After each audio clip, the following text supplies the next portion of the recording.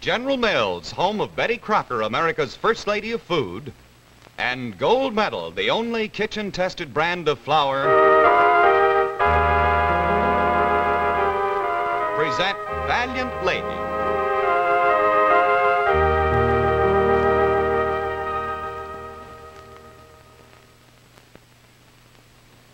Hi, this is Win Elliott.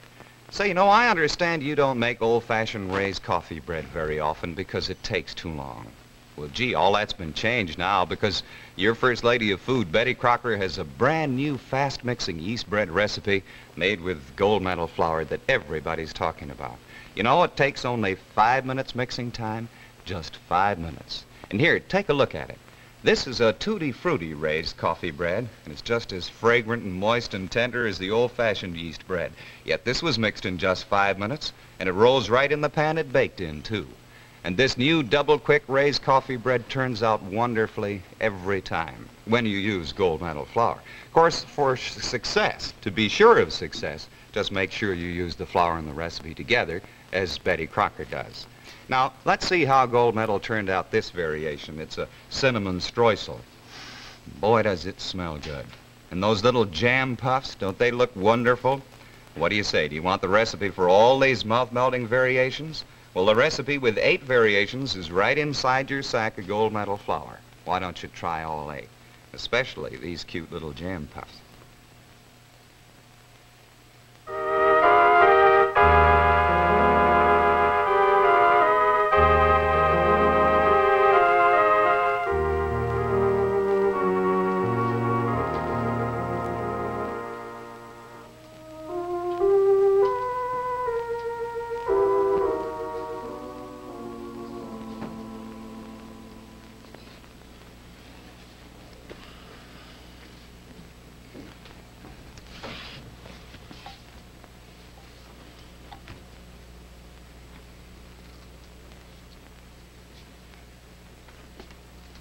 All right. I won't tell Helen if that's the way you want it. That's just the way I want it. I hadn't planned on anyone knowing about this, not even you, Bill. That secretary hadn't come in here and spilled the beans. Come on, I'll drive you home. No, I've got to see about that reservation. Well, then, do you mind taking the train tonight? I got to get along home. Now, wait a minute. Come back here and sit down. You're in not that much of a hurry. Frank, I'd rather not. I didn't think you'd take it this way, Bill. I thought you'd understand. I wish it had never happened. You'd I'd rather have not known about it. You'd think I was a criminal. That you caught me cheating on my wife or something. Good heavens, I'm just going to take a business trip to San Francisco. Is that a crime? By air? Against the strict orders of your doctor? Just this once because it's important. Frank, what are you going to tell Helen? Well, I'm going to take the train to Chicago. I'll get a plane from there. Maybe the doctor's all wrong. Maybe nothing's going to happen to you flying across the country.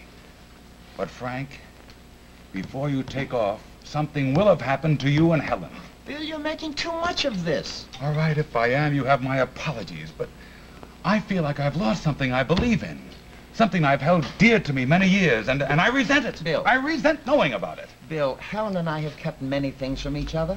Little things to make our marriage what it is. There have been other lies, if you want to call them that. Not this kind. Exactly this kind. Flirting with suicide and not telling Helen? No, sir. Not this kind. A moment ago, you said some words about cheating on your wife. Frank, has it ever occurred to you that there's more than one way a man can cheat? Even when he thinks he's being quite noble. Especially when he thinks he's being quite noble, and that's what you're doing. You're cheating on Helen, on your children. Bill, there are some things a doctor doesn't know. Things that he couldn't possibly know. Doc Hale is the best heart specialist around, and he's given you fair warning. Even the best heart specialist, with all of his electrocardiographs and the rest of his gadgets. There are things you know inside yourself. I don't get it. I know one thing right now. I've got to work fast if I'm going to leave Helen and the kids any security. What are you talking about? I've got to get to San Francisco quick to close the biggest deal I've ever had a chance at. Because, well, Bill, there's just not going to be many more chances. Oh. So you think you're going to...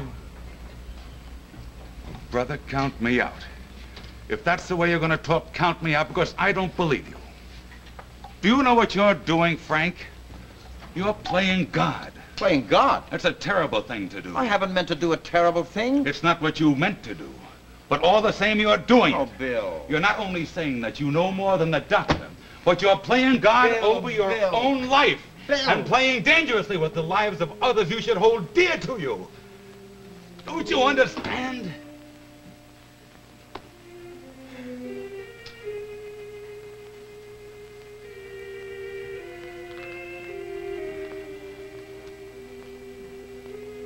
All right, I won't tell Helen you're flying to San Francisco. I hope she never learns the truth. Now I'm going home.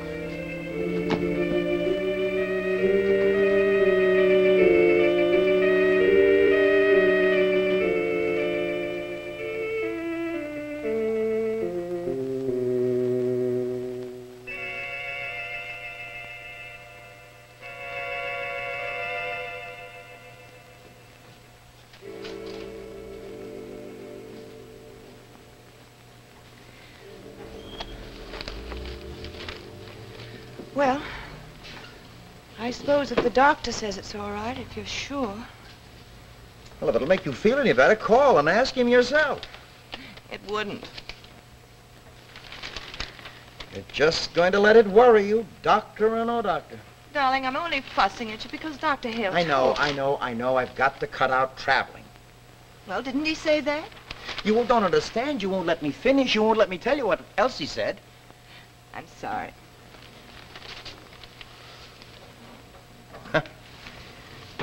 Redheads are supposed to get mad. They never worry. When their husbands say things that make them turn gray. Oh, all right. Come on. All right, tell me what else the doctor said. Well, I decided to drop in and see him tonight. I'm away home from work. You decided... Frank, look at me. You don't mean you had another attack? Oh, no, I didn't mean that, and I didn't. I just wanted to get his okay that I could make the trip to the coast. Darling, when he's already told you, Darling, warned you. If I let this deal slip through my fingers, there are lots of things here I would be very worried about. Is that Diane? Yes.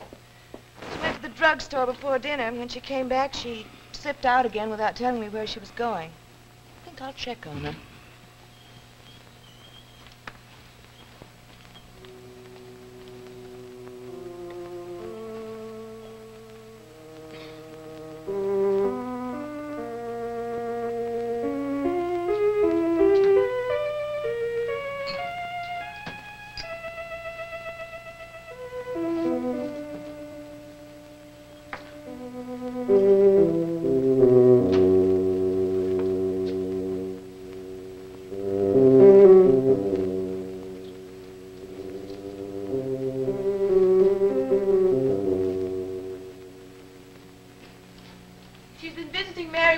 The other girl in her class who...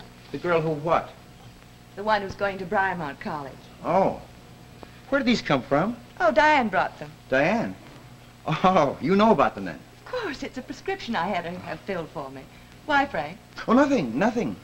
Well, there's no mystery about it, darling. They're sleeping pills Dr. Hale told me to take. Yeah, sure. That's all right. I just saw them there. I didn't know where they came from.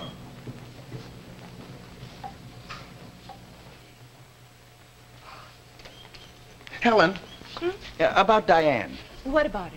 Well, you know, kids her age, sometimes they just do things on impulse. Darling, what are you talking about?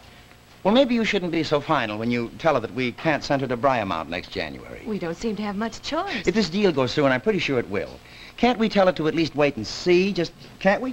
Frank, darling, I don't understand you. Deal or no deal, Briarmount is way beyond us. Diane's just daydreaming. I don't know. I'm awful worried about her, Helen. I really am, honestly.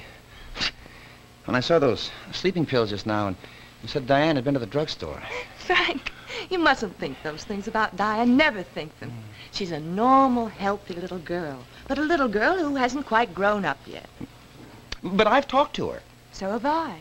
She's desperate now, of course, but only because she isn't grown up and because, well, you did tell her you could send her to that college. I'm sorry you did, but it's a disappointment, and that's that. I don't know, maybe sometimes when you speak with her, you're just not as sympathetic. I told her the truth. It hurt me even more than it could hurt her. Honey, when I took her out for a walk the other night, I realized just how desperate Diane really is. She wants something she can't have. And she has to go through the hurt of not getting it. It's a very real hurt. But Frank, she isn't the only one who's been hurt that way. When she tells me she's reached the end of her rope, that she just doesn't know how to face life. Did she tell you that? Oh, other things. Lots of frightening things.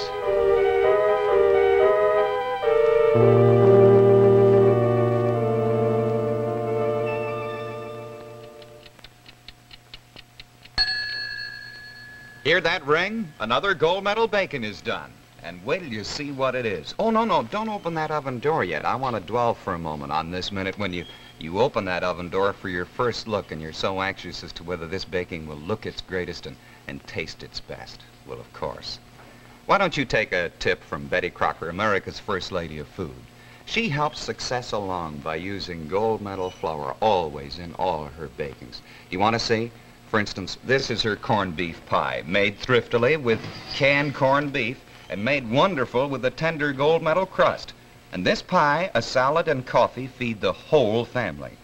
Corned beef pie is one of the famous dishes Betty Crocker had tested in home kitchens all over the country with gold medal flour. 73 homemakers rolled out gold medal pastry, and they baked the pies in their ranges. And all homemakers reported the same fine results to Betty Crocker. No baking failures.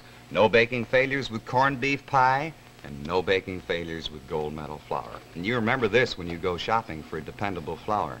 Remember all those homemakers who used gold medal and reported no baking failures. And remember, too, this is the only kitchen-tested brand of flour. Well, what do you say? Would you like the recipe for Betty Crocker's corned beef pie? All you have to do is write Betty Crocker at General Mills, Minneapolis, Minnesota. And it's sure good.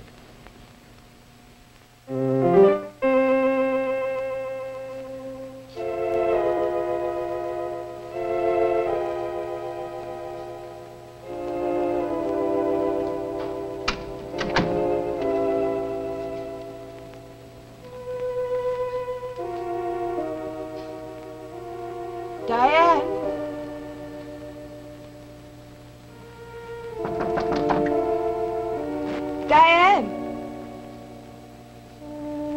Diane, I want to talk to you about something rather important. I'm sure you can't be asleep this early.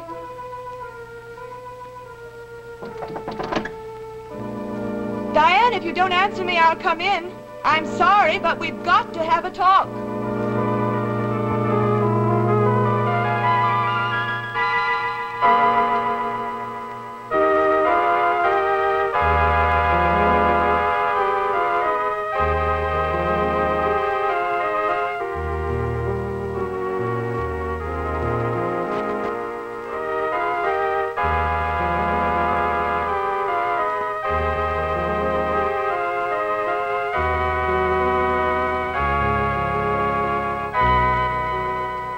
Be with us tomorrow when Valiant Lady will be brought to you by Prom Home Permanent.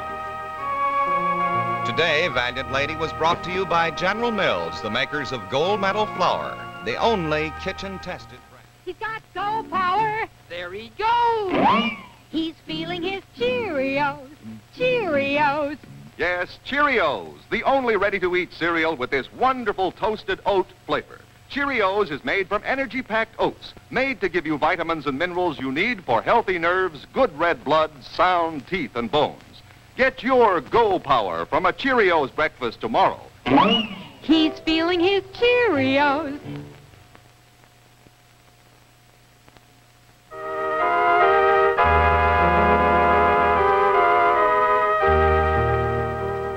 Enjoy Love of Life on the CBS television network.